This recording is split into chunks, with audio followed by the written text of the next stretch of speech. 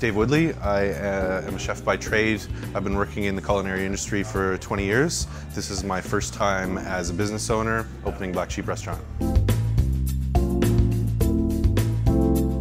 Black Sheep Restaurant is owned and operated by two chefs. We do brunch every day. We do a nice dinner menu. We make everything from scratch, including bread, smoking meats. It's our mission to just serve non-pretentious food at an approachable price point. We decided to open up in Halifax. We've got a 45-seat location that just brings a non-pretentious environment. Just basically trying to open up a place where we'd want to hang out, serving awesome food and awesome drinks.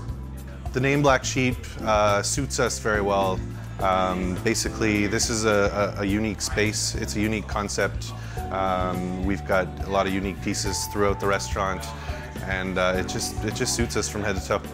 Today we'll be showing off a smoked octopus dish, smoked in-house with a Sicilian vinaigrette with capers, almonds, currants, and anchovies, and it's with a warm kale salad with confit potatoes.